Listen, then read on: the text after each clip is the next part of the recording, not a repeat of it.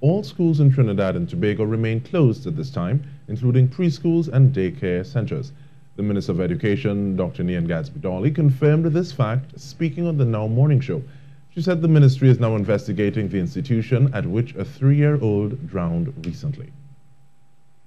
What exactly was going on there from our end, but certainly preschools are not to be open at this time based on the health regulations, and so if it was operating like a preschool or a daycare, it would have been in breach of the public health regulation.